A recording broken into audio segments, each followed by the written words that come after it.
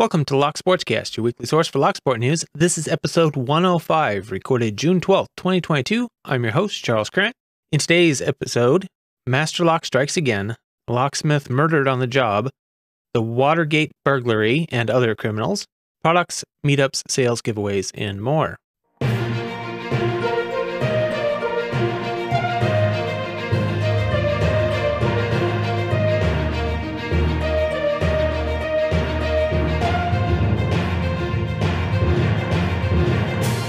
You can subscribe to the audio version of the show on most podcast apps and at locksportscast.com. You can subscribe to the video version on YouTube, Odyssey, or Apple Podcasts. Links to stories discussed will be in the show notes.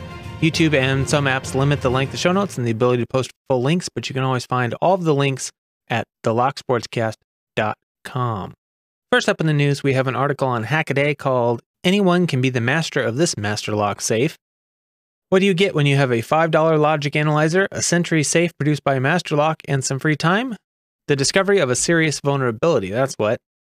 So evidently the keypad and the lock controller communicate over a standard UART connection, and the keypad simply passes the code to the lock controller, as it should. The lock controller does all of the checking of the code from there, so no problem on that part. However, this person discovered that when changing the code, you are required to enter a factory code for that safe first. But the controller doesn't actually require the code before accepting the serial data packet for the change request. As he discovered, all you have to do is program an Arduino to send the change code request, change the code, and then send the new code, and you get the safe open. That simple. He also developed a new safe controller to go inside of the safe that will act properly. But how many actual people who own this safe are going to go through that trouble? Serious problems at Master Lock. And then unfortunately, we have some sad news here. This article was entitled, "We Had Big Dreams. Locksmith, father of 4, found dead inside burning work van in DeKalb." This is out of Georgia. It says a mobile locksmith was found dead in his burning work van in DeKalb County, leaving behind a wife and 4 children. Peter McGrath, 36, was identified as the victim. The cause of death has been ruled a homicide. His wife told reporters he did not deserve what happened to him. He was a loving father. He was just an amazing human being. DeKalb County police found McGrath around 12:30 a.m. on Sunday. McGrath owned his own locksmith company, and his wife said he had just taken a call for a job around 8 p.m. the night before. She said, "I never heard from him again. He walked out the door. He was gone forever." The police have not announced a potential motive during their investigation yet. However, his wife says, "I do believe in my heart that he was targeted. He was set up. The people that did this knew what they were doing when they called my husband." Neighbors said that the burning van was sitting on their street for several hours before they heard an explosion. McGrath was the sole provider for his family. A GoFundMe has been set up to help his family get by. His wife is also asking witnesses who may be able to help find her husband's killer to please come forward. And checking the GoFundMe before recording, it looks like they have raised about $42,000 of the $50,000 goal. So good to go there. I will have links to the story and the GoFundMe in the show notes just in case anybody is feeling like helping them out. It would be very nice of you to do so. And I would just like to reiterate to all of my listeners who are locksmiths or who are considering becoming locksmiths, please use extreme caution.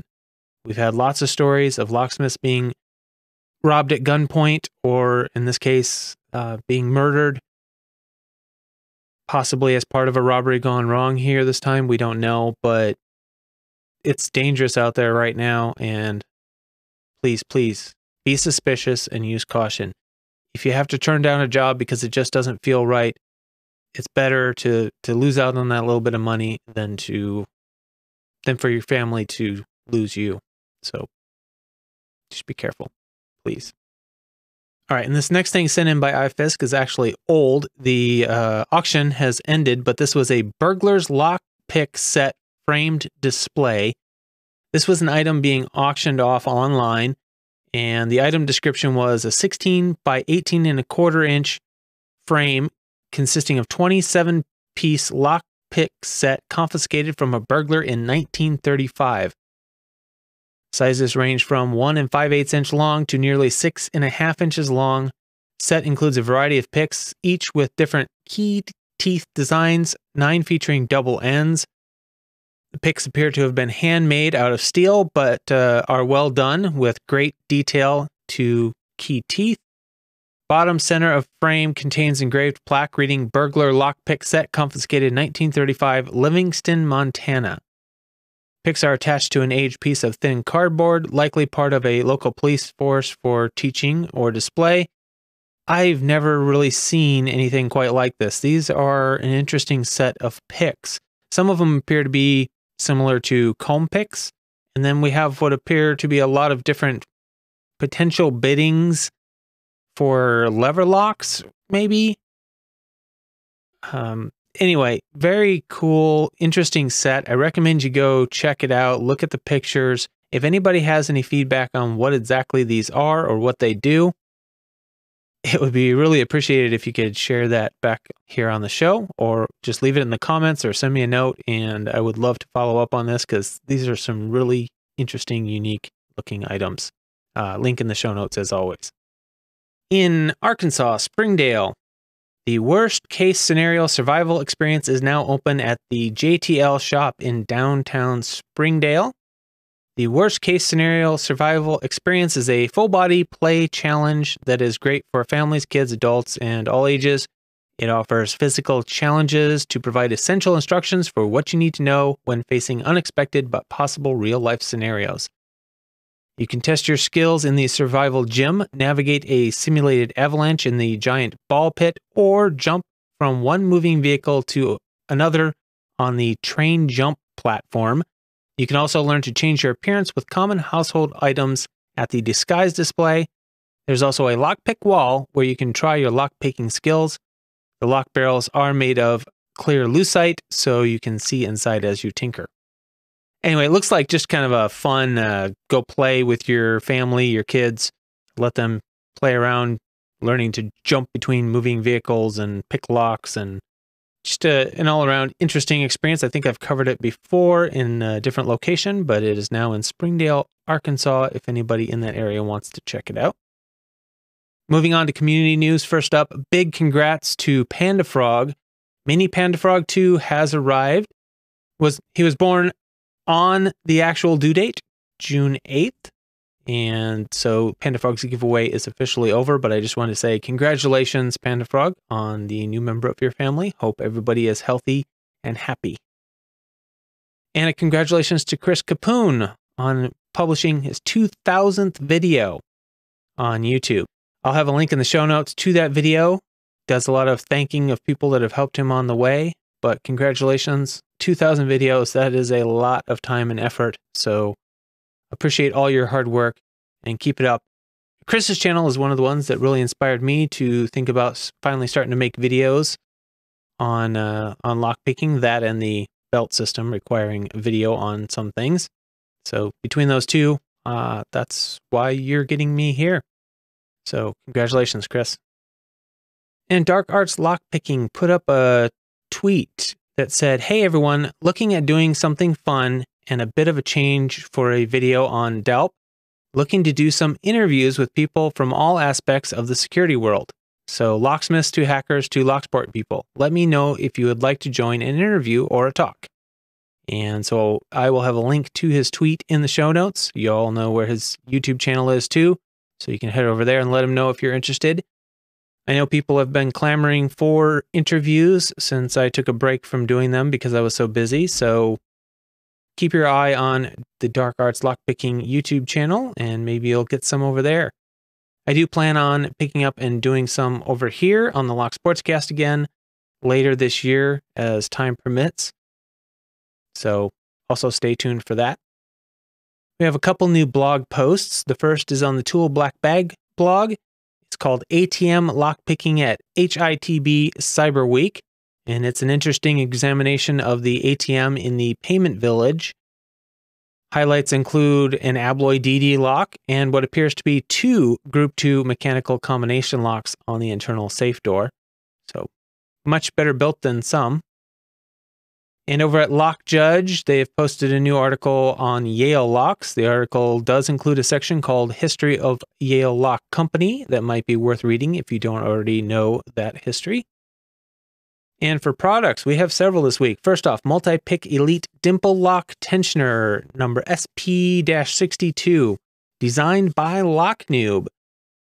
The description says, especially designed for MultiPick by Noob to suit the special characteristics of a dimple lock, also supports cylinders from North American manufacturers. This dimple lock tensioner is made from MultiPick's well-known high-quality spring steel, which ensures a sensitive feedback. So quite a few new products from MultiPick designed by Noob this last couple of weeks. So there's a new one to check out. And Bare Bones has announced their most recent new addition, the Bone Tweezers with interchangeable replaceable tip. So this next product from Bare Bones Lockpicking is stainless steel tweezers with interchangeable and replaceable tips. They say finding the right tweezer suitable for every locksport task is near impossible. So what's the solution? Find one with interchangeable replaceable tips. You can always have the right tip regardless of which lock you are gutting or whatever task you are completing. It says the tips are made from hard ABS plastic, so it's easy to sand, cut, shape, if not 100% the profile you need. You can even mix and match between different tip profiles for even more variety. Tweezer handle is made from stainless steel and perfectly usable even without any tip. They currently provide 9 tip profiles, so they are confident there is at least one suitable for your task, with replacement tips around $2 and bare tweezer handles around $5. And I'm not sure how to pronounce this, but they do have a link here to a YouTube review of the product, and I will link that, of course, in the show notes, and the link to the product as well. And they also announced that Bare Bones is now an authorized reseller for Law Lock Tools. And they say big thanks to Tepene for orchestrating and making this partnership happen. They say the move is to expand the Bare Bones range quickly and provide products for the intermediate to expert locksporter from a local Aussie supplier. This means Australian locksporters can have Law Lock Tools products at the equivalent Law Lock Tools retail price within days, not the typical weeks to months. They also say this union will come with a range of custom DLP handles for both pick suppliers that will be reviewed and showcased in the coming weeks. So that is some really good news for those of you down in Australia. I know it can be very difficult to get products from the US and the UK all the way down there. So this is a big step in making sure that you can get them in reasonable time and for reasonable shipping costs. Very cool. Moving on to meetups. First off, looks like this weekend, Friday, June 17th through Saturday, June 18th, B-Sides Cleveland. If you're in that area, be sure to check it out. Registration is open for LockCon. LockCon is scheduled for Thursday, the 25th of August to Sunday, the 28th of August. So be sure to check that out. If you're in the, Barlow area. DEF CON, August 11th through the 14th, of course, in Vegas. And they also have their call for volunteers open. I will include the form if you want to help volunteer in the show notes as well. And SaintCon is going to be October 25th through the 28th in Provo, Utah. And I will have a link to that in the show notes as well.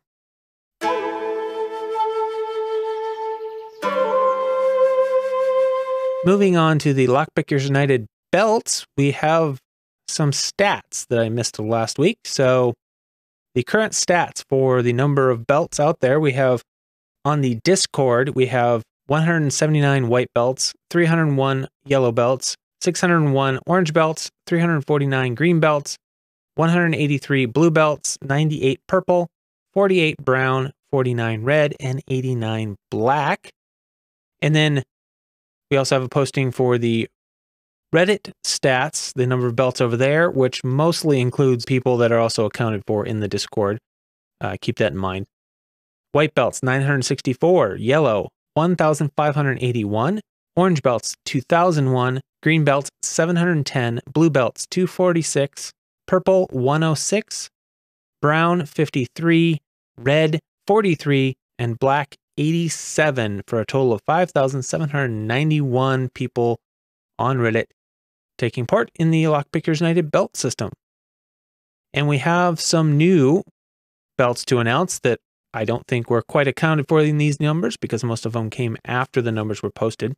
So purple, we have Cajun Lockpick, Land Spy Key, Rock Race Game Repeat, and Even Fleur. Congratulations to all of you on your purple belts.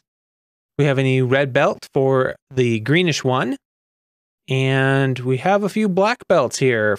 So the first one says, please join me in welcoming Yagius, I'm not sure how to pronounce that, to black belt. For those of you who have not met him, one of our Reddit-focused members, he has produced some fantastic cutaways, DD tools, and has demonstrated his skill by picking some serious locks, including the Alloy Classic and Assa 700. So nicely done. This next one says, it gives me great pleasure to announce another black belt from the land of Vegemite. Regan has made a number of interesting things in his journey, including a fascinating OpenSCAD pick design tool. He has proved his skill by manipulating Group 2, producing some lovely handmade cutaways, and by picking the West 917 and the Assa 700. Congratulations to you. And the final one, we have another black belt joining us today, 206. For this momentous achievement, he picked the Dom IX Twin Star, the EVA 3KS, cracked a Group 2 safe lock, and impressioned a cursed Lockwood 120 gifted to him by the one and only Gravity Karma. Congratulations to all of you on your new belts. If you would like to take part in the Lockpickers United belt system or learn what it's all about, there are lots of links in the show notes to different videos, to the official rules, all that stuff. Be sure to check those out and join in the fun. Over at speedlocks.org, we have some new records. So the American 1100 6-pin picked by PandaFrog in 9.68 seconds. Quickset Smart Key Gen 2, also by PandaFrog, in 24.2 seconds. The Abus 6530 by Goose7732 in 3.967 seconds. And the Abus 645 Tie/30 by Goose7732 in 2.5 seconds. We have first records on the Goal Grand 5 by Rain in 3 minutes 39.466 seconds, and the Commando 1000 by PandaFrog in 8.4 seconds. So congratulations, good work on all of those fast picking times. And with that, I'd like to say thank you to people that made this episode possible. Producers for this episode include the Patreon subscribers. We have JimyLongs, PandaFrog, Michael Gilchrist, Starlock, Williams Brain, Dave Doobie Seifert, Liban's Locksport Journey, Pat from Uncensored Tactical, 3 Raccoons and a Coat, Sherelle, DoctorHogmaster, Clayton Howard, aka Kewltune, Mog, Jon Lock, Ratyoke, MrPickur, CrankyLockPicker, JHPpicking, Barebones Lockpicking, Deadbolt Cafe, NWA Lockpicker, Snake, Chief Content Producer, iFisk.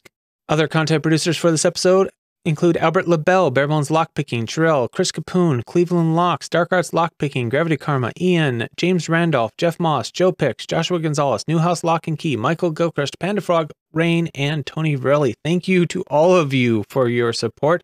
Big turnout this week. I really, really appreciate it. But please don't forget this show is only possible because of that support, and quite often when I announce that we had quite a bit of support for a week, the next week is pretty dry. So it's a good chance for you to get your name in that Chief Content Producer slot by sending in some information for next week. That's the #1 way you can help this show keep going, is by sending in your news links, events, giveaway information, anything you have that you think the community should know about or would like to know about. Send it to podcast@thelocksportscast.com or any of the other methods listed in the show notes. Don't forget to share the show with your lockpicking friends. Leave a review or comment or a thumbs up or whatever the platform you subscribe on allows. And And don't forget to subscribe on your preferred platform. If you want, you can donate via PayPal or subscribe on Patreon if you want to help financially. If you support the show with the donation or information I use in the show, I will give you credit in the show and in the show notes, just like the people I mentioned earlier. Just a reminder, I'm always looking for stories that are interesting in Locksport, whether it's your journey through Locksport, something that happened to you because you're in Locksport or you're a locksmith or whatever. As long as it's an interesting story involving you that happened with locks, send it in. I would love to read it and possibly share it on the show. Just remember to keep it reasonable length, a few minutes. And if you would like to send feedback, you can go to the locksportscast.com/contact. Feedback can be confidential, or I can share it on the show. If you want it shared on the show, keep it reasonable length, polite, work family safe, no politics, no drama. All right, Knifefisk sent me a link to a story on CNN's website that was entitled 6 Mistakes That Led to the 1972 Watergate Burglars Being Caught. This is evidently a kind of a promotional article for a special they're going to be running on the Watergate burglary. For those of you who are younger and may not be familiar with all the details of the Watergate break-in, it might be something interesting to watch. The article gives a few more details than I'm going to cover here, but I'll go over the highlights. So their mission was to break into the Democratic National Committee headquarters in Washington, bug the room, and photograph documents. June 17th, 1972 became an infamous day. The burglary set off a series of actions that brought down Republican President Richard Nixon, the only U.S. president to resign. The break-in was performed by a group that they named the Plumbers. Their first action in 1971, the Plumbers broke into the psychiatrist's office of a military analyst, Daniel Ellsberg, to photograph the psychiatrist's notes on Ellsberg to try and smear him in the press.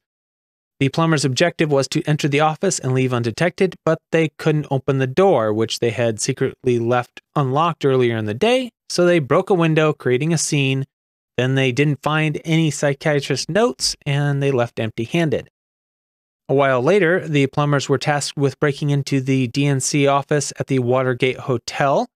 The 5 men tasked with breaking in made multiple attempts at the task. The first time they failed completely because the door was locked and they didn't have the ability to get through it at that point. The second time, they didn't appear to know where the campaign chairman's office was located, so they bugged an empty conference room. And the third attempt was intended to correct the previous errors. They wanted to move a bug. They had 3 more bugs, which they wanted planted, and they were also going to put a listening device in a smoke detector. The crew had placed tape over every door latch to prevent the self-locking doors from engaging from the basement to the 6th floor where the DNC offices were. James McCord, a former CIA officer, was the wiretapping expert on the team, and it was he who insisted on taping the doors, and he was asked, "Did you remember to remove all the tape?" He said yes, but he hadn't. Watergate security guard Frank Wills spotted the tape plastered over one door's latch. He called the police at 1:47 a.m. and reported the break-in, and they had a lookout man across the street with a walkie-talkie to alert the burglars if anyone was coming, but McCord had turned down the volume on his walkie-talkie, so when the lookout man could see the DC police moving towards the headquarters, the burglars didn't get the alert. When the lookout man finally was able to notify the crew, it was too late. Police were already in the building. They spotted the 5 men who were all wearing business suits and surgical gloves crouching behind desks. What police discovered in the men's possession made them even more suspicious. The men had $100 bills with serial numbers in sequence, lockpicks, door jimmies, cameras, a shortwave receiver that could pick up police calls, and 3 pen-sized tear gas guns, according to the 1972 Washington Post report. It also says that when the police caught them, they had something like 35 rolls of undeveloped film and very advanced cameras with them. So they weren't just looking to bug, they weren't just looking for a couple of files, they were looking for a ton of information. But without a backup plan in case of arrest, the burglars were cornered into revealing some key information that morning in the courtroom. When one of the suspects was questioned, the judge said, "Where have you worked?" And the lead burglar, McCord, said, "CIA." In the months that followed, FBI agents, journalists, and congressional investigations began to piece together the details of the scandal that pointed to White House involvement and ultimately Richard Nixon's resignation. Such a weird group of guys. I mean, here they got a guy from the CIA, and he's the one making the majority of the mistakes. So it's hard to believe that that actually took place. Moving on to other criminal news. This article, also sent in by iFisk, stolen box trailer contains Colorado model railroad setup that took years of effort. So thieves stole a trailer that contained a 40 by 16 foot model railroad display that was broken down into sections and stored in the trailer. The group that made it calls the setup the Slick X line. The group is now 7 model railroading enthusiasts. They built the display 14 years ago. It took 2 years to make. Each year since then, they've tried to make some improvements. They take it around to different shows, set it up and display it to children and other people who remember when the railroads were dominant. The trailer was stored at Apogee Industrial Park in Watkins in eastern Arapahoe County. When they went to go pick up the trailer, they found it missing, and it appeared that the lock on the hitch had been knocked off. The owner said, quote, "They snapped it off with something big and strong." The Arapahoe County Sheriff's Office is working to obtain video from company at the industrial complex that may show the theft in action. It's not clear yet exactly when the trailer was stolen. There was a follow-up article, trailer containing treasured model railroad display found with some parts missing. So the trailer was spotted by a man who lived in a neighborhood near Tower Road in Aurora, and he called the police, and they came and they ticketed the trailer, but didn't go any further. The man later discovered that that was the trailer he had read about, but by then it had disappeared again, only to reappear in the 2500 block of Carson Way, also in Aurora. And then an Aurora police officer had it towed to an impound lot. The model railroad display modules were still inside and intact, but controllers, various supplies, and miniature buildings, including a mining building and a grain elevator that was scratch-built, and a police station, are still missing, and there are currently no suspects. So it just goes to show again, a single lock on a trailer is not security. It doesn't even matter if it's stored behind a fence in a lot. If all you have is a couple of padlocks, one on the gated fence and one on the trailer, and it's not monitored in any way, that is not enough security. Not nowadays. This last article is entitled, "Suspect Used Lock-Picking Devices to Get into Holly Grimm's Home." This is out of Stroudsburg, Pennsylvania, and it says, the suspect is accused of stalking and killing his coworker, Holly Grimm, in 2013. Detective Raymond Judge took the stand Wednesday morning in the 9th day of testimony in the murder trial. He talked about how he had recovered journals in the suspect's house that spanned between 2008 and 2012. They show evidence that he was keeping track of Grimm down to the minute. The suspect has maintained his innocence, but prosecutors went over evidence Wednesday morning they believe contradicts that claim.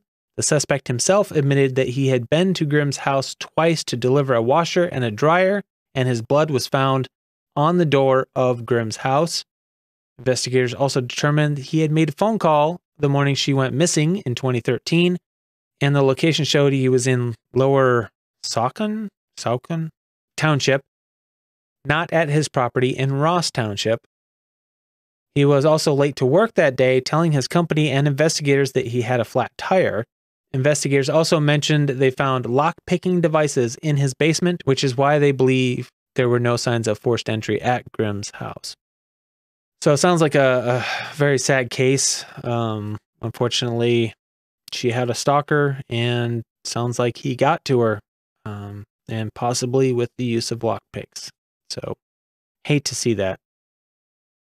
All right, moving on to sales. Barebones Lockpicking, we have a new code. It's Down Under Monkey 10 for a 10% discount store-wide on top of any other discounts, and that expires at the end of the month on June 30th at bareboneslockpicking.com.